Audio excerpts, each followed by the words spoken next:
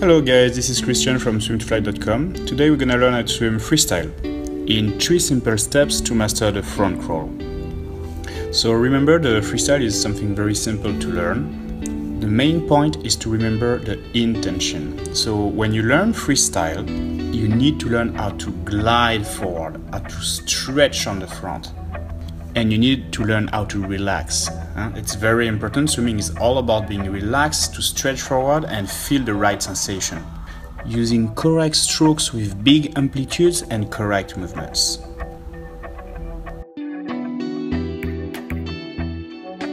Let's go for the freestyle. Push on the wall, glide, 1 stroke relax, 2 stroke relax, breathe at number 3.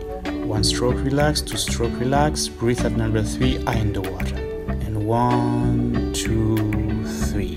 Glide slowly and easy.